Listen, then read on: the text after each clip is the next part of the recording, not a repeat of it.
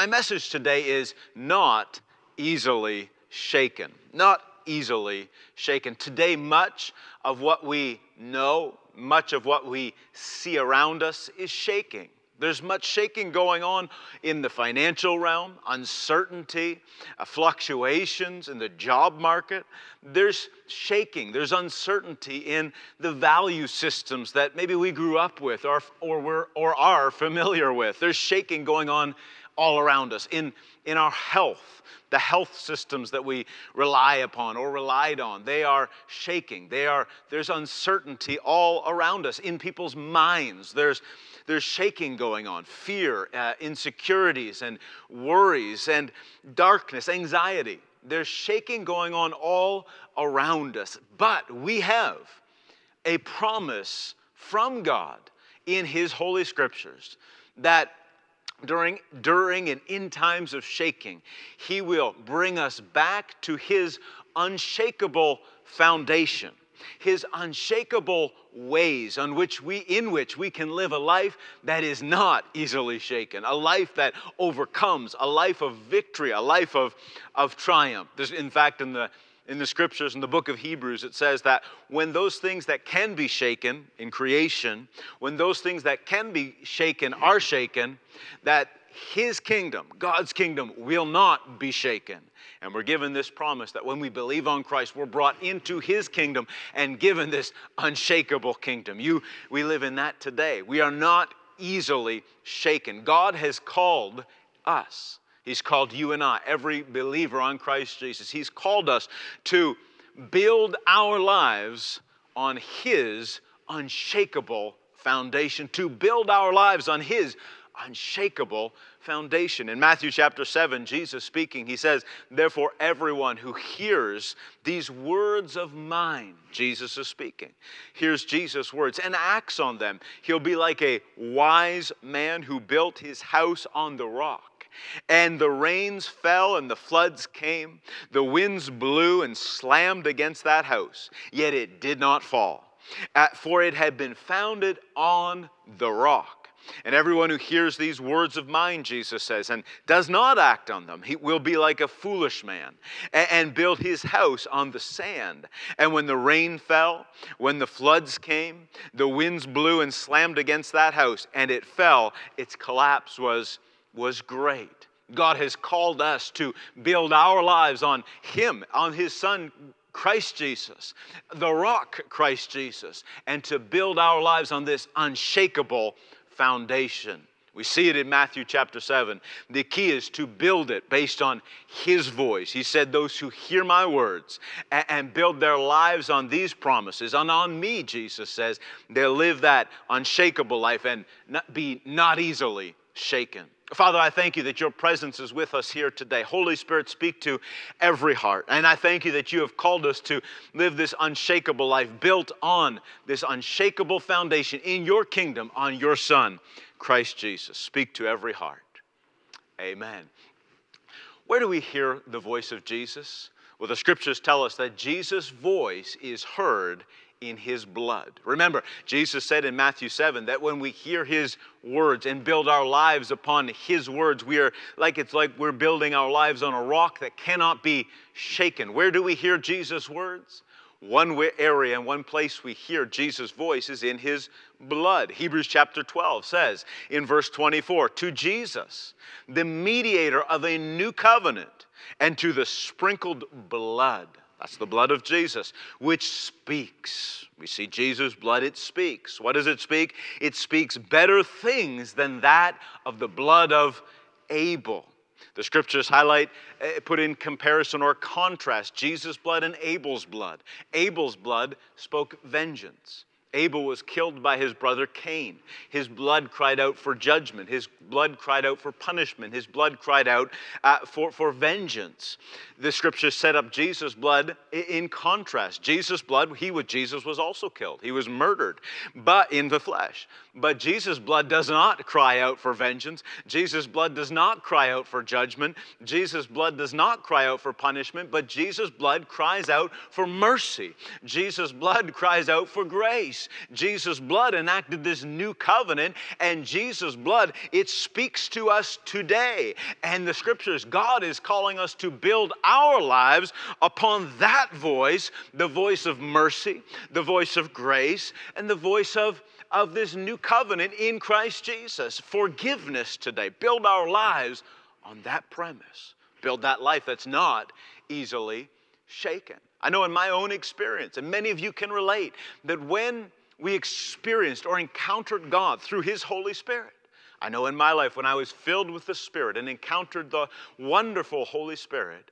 I encountered His love in a way that I had never experienced. And that love had a transformative effect on my life. It caused my life to do a 180, and I began to serve the Lord, and I began to follow after Jesus. But it was that voice from the blood, the voice from the new covenant, the voice of mercy and grace that transformed me. See, that's where we begin our journey, but that's also where we as believers build this unshakable foundation for our lives when everything around us is shaking, when financial systems are shaking, when value systems are shaking, when the healthcare systems are shaking. We build our lives on that voice. But in Hebrews, it continues. Hebrews chapter 12 and verse 25. And we're given a warning, in fact. He says, see to it that you do not refuse Him who is speaking. Well, who is speaking was verse 24. It was the blood of Jesus, the blood of mercy, the blood of grace, the blood of forgiveness. It says, don't refuse that voice. For if those who did not escape when they refused, for if those did not escape when they refused Him who warned them on earth, what's that referring to, earth? Well, that's referring to Mount Sinai, where God gave the law, the 10 Commandments. It was the old covenant. Much less will we escape who turn away from Him who warns us from heaven. Heaven, the voice from heaven is speaking of the day of Pentecost when the Holy Spirit was poured out, the new covenant, and the voice of grace through the blood of Jesus was poured out into every heart. But he says, if they didn't escape the earthly voice, how much more will we not escape this heavenly voice? What does that mean? You say, well, how do I not escape the voice of grace, the voice of mercy, the voice of forgiveness? How do we don't escape that? But it's saying there is no other salvation. There's no other pathway to an unshakable foundation. There is no other way to build an unshakable life than the grace of God, than the mercy of God, than the forgiveness found in Christ Jesus. There is no other path. There is no other way. You can go back to the old voice. You can go back to the voice of law, condemnation, and guilt, but you will not build a life that's unshakable. And so he warns us, be sure that you hold on. Be sure that you keep listening to this voice, the voice of grace. Don't go back to the old ways. There is no other salvation but through the blood of Jesus Christ, through His resurrection. That's what we're celebrating next Sunday. But there is no other salvation. And when everything is shaking, we're experiencing that in 2021. So much shaking, so much turmoil. God's called us back to that foundation in His kingdom, through the blood of His Son, Jesus, to the voice of grace, to the voice of favor, freely given in Christ Jesus. Why would we have to be warned? Because as human beings, and all humans have the same propensity, we have this propensity to go back to this merit-based type of religion. Even Christians. Merit-based means I have to earn something from God. I have to earn blessing. I have to earn favor. And what happens is in times of shaking, that means turmoil, that means negative events. In times of shaking, we go back. It's a human propensity, human inclination just by default that we go back to. You know, if we think that we have to earn favor from God, when in times of shaking, we think, well, maybe God is speaking vengeance, or maybe God wants to punish me, or maybe God's doing this to me because I've done something wrong. Because if we think that we earn blessing by our behavior or our good works or our merit, then when we don't see it with our physical eyes, we think, well, God must be withholding because he is angry. But remember, the author of the book of Hebrews, he warned us and said, don't refuse that voice. Don't stop listening. Jesus' voice does not speak vengeance, does not speak judgment, does not speak this punitive punishment. No, the voice of Jesus says merit-based religion has been done away with. You will not build an unshakable foundation if your foundation is based on the merits of the law or by trying to please God. There is no unshakable foundation. And in fact, in the book of Hebrews, we read 24, we read verse 25, but in chapter 12, verse 26, let's keep reading. And it says, and his voice, again, we're talking about the voice of Jesus spoken through his blood that speaks better things than that of Abel.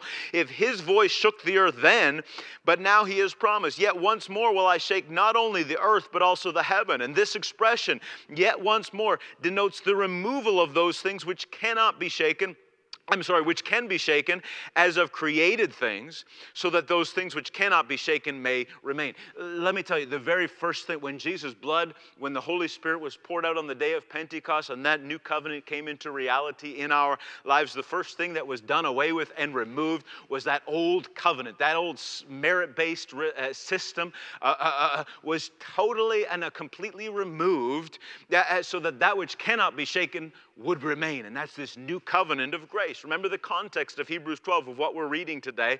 It was all about Jesus, his blood that speaks, and the new covenant. It remains today. And then he says, therefore, since we have received a kingdom. What kingdom is that? The kingdom of God, the new covenant of grace, which cannot be shaken. Let's show gratitude. In other words, let's live our lives in that reality. Build our lives on the foundation of the voice of Jesus that speaks grace, mercy, and favor, and by which we may offer to God an acceptable service and reverence and awe. The only way that we will live this life of acceptable service, reverence, and awe is when we are listening to his voice, Jesus' voice, the voice of mercy, grace, and favor, not the voice of Abel that speaks vengeance and punishment because of the wrong that we have done. There's a warning that unshakable life is built on this voice, the voice of Jesus. But what's our part to play in this? Number one, keep hearing Jesus' voice of grace. Keep hearing Jesus' voice of grace. You know, the voice of punishment, the voice of judgment, that voice doesn't produce a victorious life. You know, at best, out of fear of judgment or fear of, that type of slavish type of fear, all it produces, at best, it'll produce a fake type of behavior, a fake type of victorious life. But you see, what it does, the problem with it is that it doesn't do an inner transformation. And so inwardly, I still might have a desire to do, things that aren't acceptable. Inwardly, I might have a desire to do something else, but outwardly, I'm trying to put on a good show because I think that through, merit, I'm going to please God through merit. And so we put on this show, but it's fake, but inwardly there's always this desire. You see, sometimes you hear people, even preachers, even Christian preachers, who talk and act so angrily towards sin and angrily towards people who have sin. And let me make no mistake, sin is very harmful. Bad behavior is very harmful. But the question is, how do we get out of that?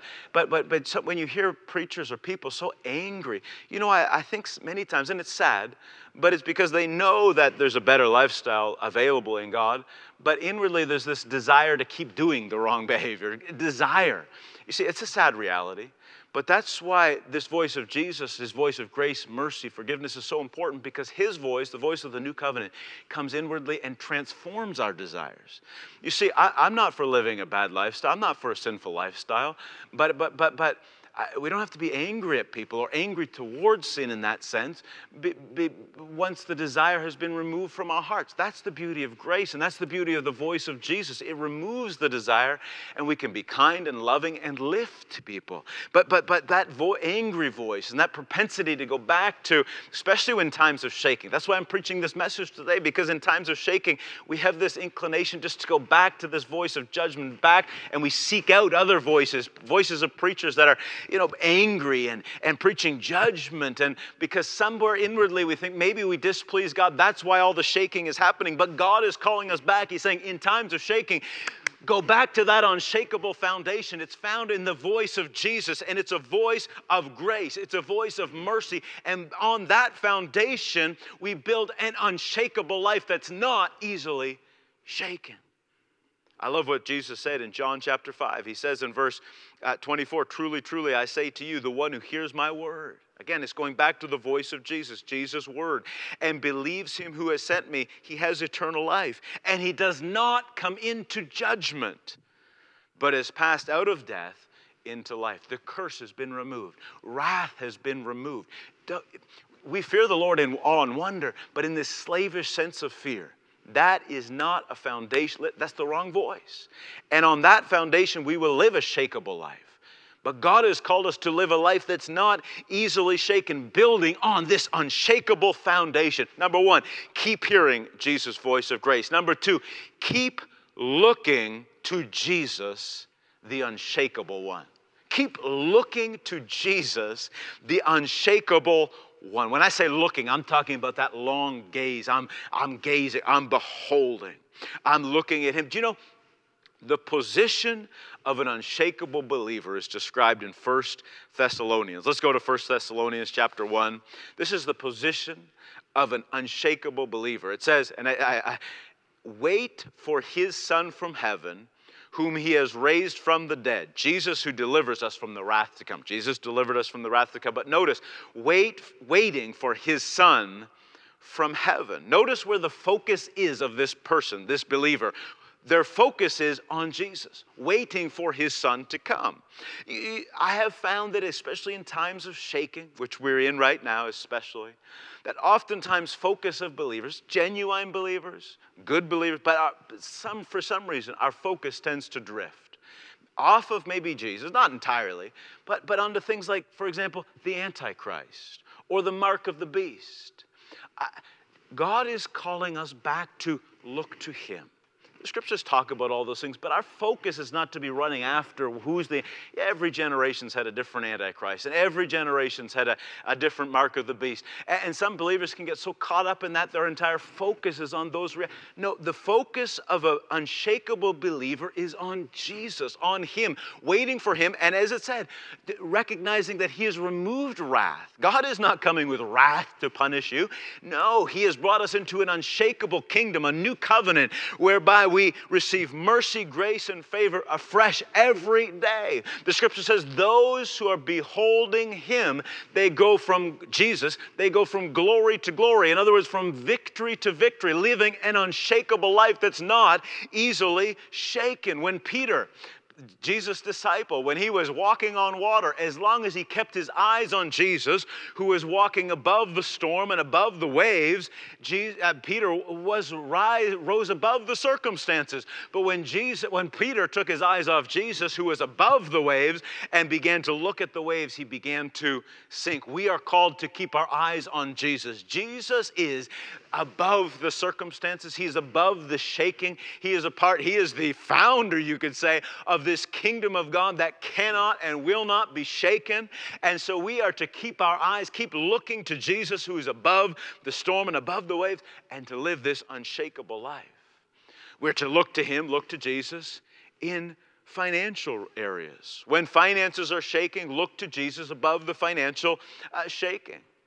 There's a story in the scriptures of Abraham. In Genesis chapter 14, the scripture says that Abraham was experiencing much shaking.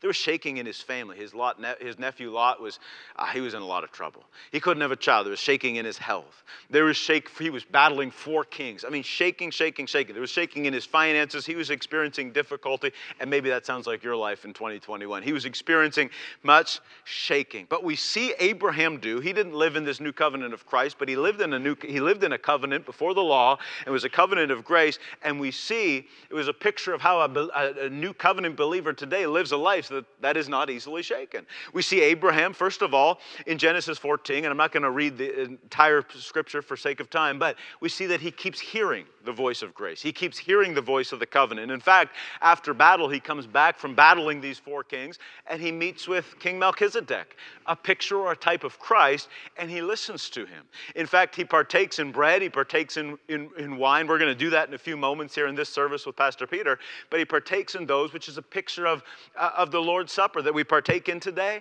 It's a picture of the broken body of Christ, the shed blood of Jesus, and the covenant of grace that we have received.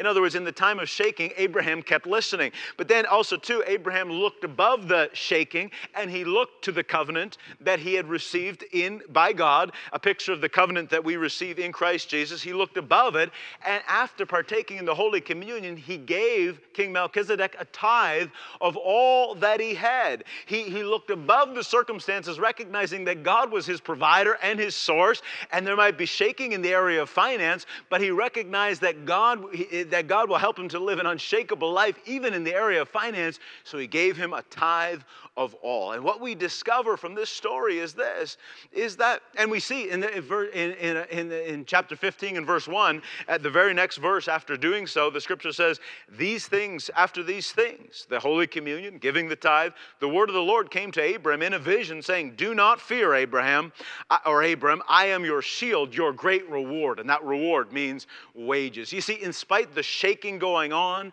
God provided for Abraham. The scripture says Abraham became rich. So we see in the area when there was financial shaking, Abraham kept hearing the voice of grace, and he kept looking to Jesus, the author of this new covenant. He kept looking to the covenant.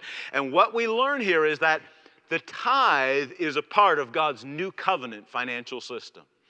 God's brought us into a new covenant, a kingdom of grace where we will be not easily shaken. And we see that the tithe is a part of God's new covenant financial system whereby we can live an unshakable life. There will be storms, there will be shaking. And some of you in our church have experienced that. We've seen so many answers to prayer over this last year of new jobs, people getting promotions, but there's others who are being challenged. But God is saying, you have an unshakable financial foundation, and the tithe is a part of that. You see, Abraham gave his tithe to King Melchizedek, but after the cross, we give it to our high priest, Christ Jesus. In fact, in Hebrews 7, here mortal men receive tithes, but there he, Jesus, receives them, of whom it is witnessed that he lives. It's so important in times of shaking to remember that the tithe is a part of this unshakable foundation. In Abraham's son Isaac, in time of famine, he sowed and he reaped 100-fold. And Paul put it this way in 1 Timothy, he said, instruct them to do good, be rich in good works, be generous, be ready to share, storing up for themselves the treasure of a good foundation for the future, so that they might take hold of that which is truly life. There is an unshakable financial future for you in God's kingdom. He's calling us to his unshakable ways. And so when times of shaking in the area of finance, it's not the time to draw back, it's the time to double down and say, I recognize there's an unshakable foundation in Christ Jesus for my finances. And that's why we've challenged our church. In fact, on the way in, I saw some of you responding. We sent out a mailing for those of you who aren't in person yet for a resurrection seed offering. It's happening next Sunday. But why we're as a church adopting that attitude that in times of shaking, God is our financial foundation. In times of shaking, there is a financial foundation that won't destroy us, but we will not be easily shaken, but like Abraham, will prosper and will increase. And we believe that for your lives. And why we as a church are saying, yes, we're giving our resurrection seed offering. And why we as a church are saying in this year of shaking, even as a church family, we're not pulling back our missions giving, but we're giving double in 2021, because we recognize that we have an unshakable foundation, unshakable financial foundation, even when the financial systems around us are shaking. You and I, we have that. We look above Jesus to him who's our financial foundation. But also I think of the areas of health. The health systems around us are shaking. All we hear about is how sickness is lurking in every corner, and it seems like everything is falling apart in the area of health. But I tell you, in Christ we have an unshakable health system. In fact, if you look to Abraham partook of the Holy Communion, the bread and the wine. Later on, he was healed. In fact, today is Palm Sunday. Next Sunday is Resurrection Sunday, when we remember when Jesus rose from the dead and went to the cross on Good Friday. But in between, Jesus partook in the Lord's Supper, which we call that Last Supper with his disciples. But that was a picture of the first Passover in Egypt, when God told the Hebrew people, slaves at the time, I'm sure there was much sickness and disease in their bodies. They were slaves. They didn't have good healthcare systems. But he told them to take a lamb. He told them to take the blood, put it on the doorpost, and to eat the flesh. And I love what the scripture says. It says, and the plague will not harm you. The plague will not harm you. In many ways, 2020, we're living in this type of plague, people call it, this plague. But we recognize that we have an unshakable foundation, an unshakable health foundation in Christ Jesus. Remember, his voice speaks grace, his voice speaks favor, and his voice speaks health to you today. And so remember what we read at the very beginning. It was a warning. Do not refuse this voice, because it is the only way to salvation. The only way. It's by grace. It's by favor. Let's listen to that voice. The Holy Communion, which we will partake in a few moments' time, it's part of God's new covenant health care system. And I tell you what, keep hearing that voice. Lean into it. The plague that we are encountering now, it shall not harm you. It shall not destroy your home. We listen to that voice. We keep our eyes above the storm, above the negative news that hits us 24/7. Yes, there's shaking going on, but we will not be easily shaken, because we have this unshakable foundation in Christ Jesus. And we hear His voice today, that we will be blessed, not out of our own ingenuity, but because He's favored us in Christ Jesus. And we will live healthy and whole lives, not cowering in fear to the voice of the plague, but rising up in boldness and confidence, recognizing that we will not be easily shaken, because we're more than overcomers in Christ Jesus. And I know I'm talking to overcomers today. I know within inside of your heart right now, your spirit man is bubbling over. It's rising up and saying, yes, I felt the temptation to listen to the wrong voice, and listen to the voice, and I feel like I'm shaking, but I recognize that living within me is the unshakable one. That kingdom that shall not be shaken, it lives inside of the heart of every believer, because Christ Jesus lives within you. The kingdom of God dwells in your heart, and it's rising up right now. It may be covered in a bit of cobwebs, and you may not have activated that boldness and that faith for some time, but I tell you what, it's stirring right now. It's rising up. It might even be saying, come on out to Easter Resurrection Sunday or Good Friday services here at Celebration Church if you live in Toronto. But it's saying, enough of this just cowering in fear. No, I have an unshakable health system. And I'm going to, maybe you say, well, I've held back in my giving over this last year out of fear. No, but now what's rising up within you is this boldness and saying, I have an unshakable financial system of God in Christ Jesus. And I know He is my provider. And so like Abraham, we boldly give and we boldly go forward, and we recognize we will not be easily shaken. I tell you what, we're going to have an opportunity in a moment with Pastor Peter to do just that, give our tithes and give our offerings. We're going to partake in the Holy Communion. I tell you, take a hold of that promise today. I got 2.5 minutes, and then I'm going to Pastor Peter. But let me tell you, something within me, when they told me that my children couldn't go to daycare because if they even got a sniffle during this whole pandemic, I said, my goodness, toddlers, 1-year-olds, 2-year-olds, they always have sniffles, but I thought they're not going to be staying home. Every night we've taken their hands, all of us as a family have said, we've prayed over them in the name of Jesus. And that's nothing special about me. It just rose up within me. We're not cowering to this spirit of fear that this plague will harm us. No, we have a promise of God in Christ Jesus. Amen? Well, I know you're clapping at home. I'm excited here. But let me just say this right now. There is a human propensity to think we need to earn God's favor. And maybe that's you today. Maybe there is only one way to receive His favor and His grace, and it is to receive it. Maybe you've never received His forgiveness. Maybe you live in guilt, and maybe you live in shame. Maybe you're overcome by regrets. Can I encourage you to receive His grace, receive His favor today? Believe on Jesus. The Scripture says that those who believe on Jesus, to them He gives the power to become the sons and daughters of God.